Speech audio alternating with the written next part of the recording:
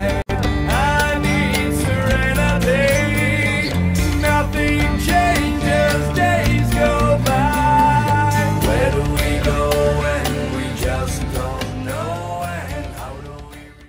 Welcome. I'm going to go ahead and show you how to actually set up your banner. I am using a simply created banner kit by Stampin' Up, and it comes with 3 different styles. You've got your pointed style, your normal banner style, and then your circle banner style. So with that, I take those 3 designs, since that's what I chose to use, and I map this out. So I pick my first one that I'm going to start with, and I'm going to start with the circle banner, and then I just draw it out. So I'm going to rotate, circle, normal style, and then pointed style, and in that way I just repeat this process for however many letters I have. I am doing a God is Love banner, so I want to make sure to have everything mapped out completely before I start the banner so I don't mess anything up, especially since these banners are on canvas. So I go ahead and just repeat the process and put my God is Love on everything, and then once I do that, then I'm going to decide which style of the banner I actually want to use. I want to use 3 different styles because this kit actually comes with 3 different styles, and I select 3 different actual colors. I'm going to use chocolate chip, early espresso, and baked brown sugar, all from Stampin' Up. So the first, I decided to go ahead and use the dots, and I just draw that on, and then I use the chevron, and then I use the stripes.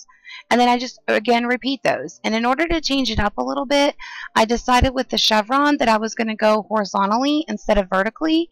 And with the stripes, I would go, again, diagonally instead of vertically. And I'll show you how to do that in the following videos, where I walk you step by step on how to actually make all of these different elements.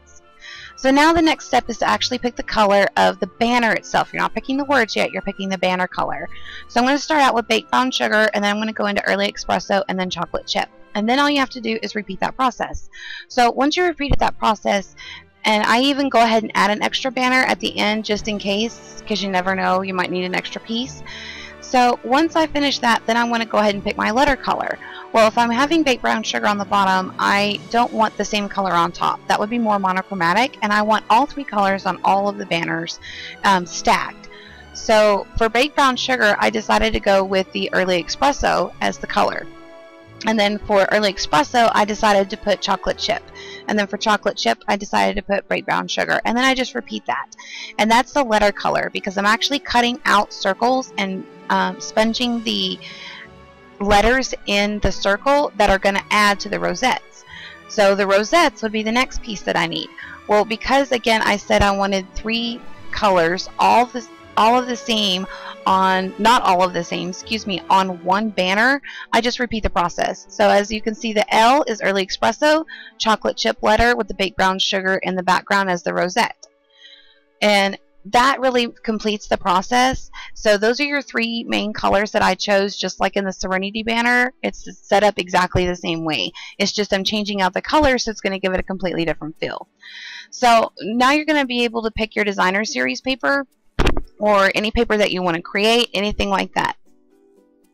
I went with 3 different types of paper. I went with matte paper, words paper, and then I went with stripes. And you'll see that again in the following videos that we do, where I actually walk you through how to make the rosettes, which is the next step because it takes the longest, quite frankly. So I had 18 in the set, and I've already used 10 in my Serenity banner, so that leaves me with 8, which is why God is Love was perfect for my living room.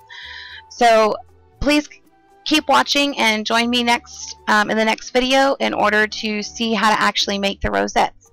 Thank you again, and visit scrapbookserenity.blogspot.com for more information.